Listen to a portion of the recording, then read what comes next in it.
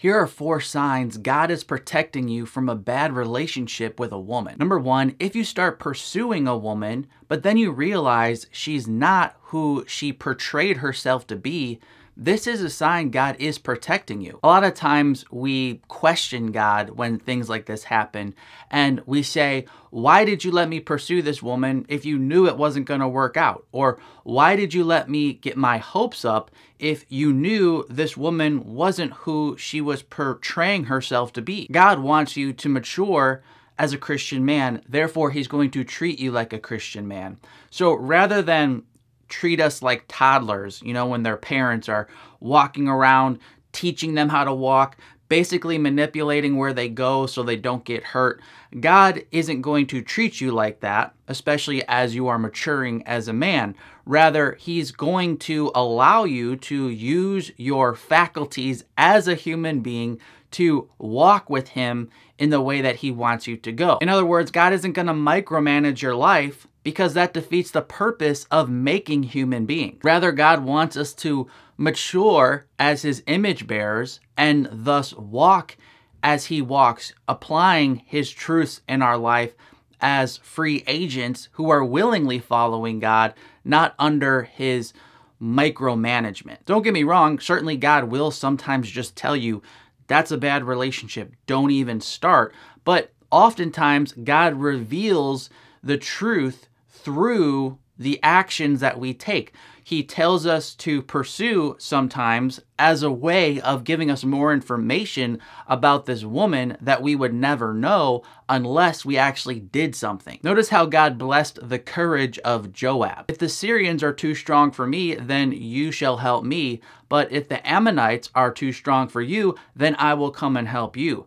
Be of good courage, and let us be courageous for our people and for the cities of our God, and may the Lord do what seems good to him. He didn't know what was going to happen. He just made a wise plan, committed it to the Lord, and went out and acted like a man, and God blessed his effort. Number 2, if you start to see for yourself the concerns that your loving family and friends have shared with you, this is a sign God is protecting you.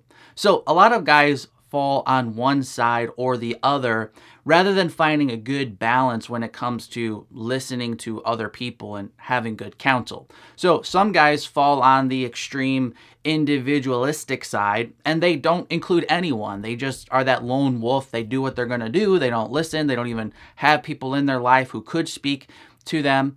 And then on the other side, you have those people who just want to be told what to do. They just want their pastor to say, yeah, do that. No, don't do that. And then they just mindlessly want to follow. As a man of God who's seeking to honor the Lord, you do need to see yourself as the ultimate decision maker in your own life, besides God himself, of course. But in biblical wisdom, you want to take what other people are saying and humbly listen to those warnings and advice, and then see if you see what they're saying. If you really don't see the things that they're saying, then you have to go with what you believe to be true. But in wisdom, we want to, again, be humble, slow down, say, my friends love me, my family loves me, they're telling me something about this woman.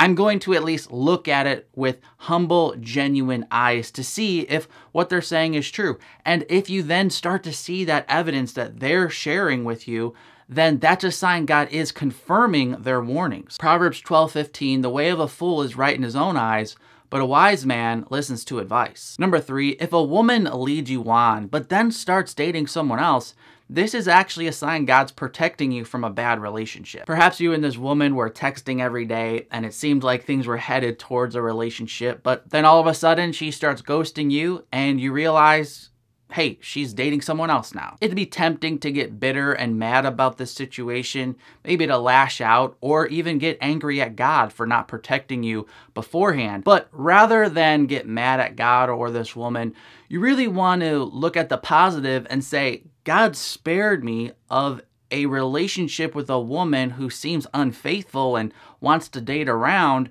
by showing me this sooner rather than later. At this point, the relationship hasn't gotten really that far. Yeah, it hurts now, but it would hurt a lot more if you got into a relationship with this woman and she kept acting in this player mentality way, and then you found out later after you've already invested more into this relationship that she's that type of woman. So you can take comfort that while God showed you that this woman was not the one for you, He will also show you when the right woman is there. Proverbs 19:14, house and wealth are inherited from fathers, but a prudent wife is from the Lord. And number 4, if the relationship just doesn't happen, no matter how hard you pray, no matter what you try, this is a sign God is protecting you from a bad relationship. So why won't God just give you that chance? Why won't this woman just give you that chance? You pray, you fast, you do everything you feel like biblically is correct. You do all the right steps that people have told you to do as you're interacting with this woman.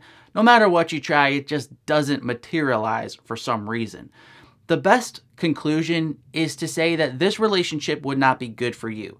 This doesn't mean we have to always say that this woman is bad or that the relationship would be immoral or toxic and unhealthy. Sometimes it's a bad relationship just because it's a bad connection between you two. And in love, God wants the best for you. And so He's not going to put you with a woman that He just knows isn't a good match. Matthew 7:11 states, if you then who are evil know how to give good gifts to your children, how much more will your Father who is in heaven give good things to those who ask Him? So the key phrase there for our context is good gifts.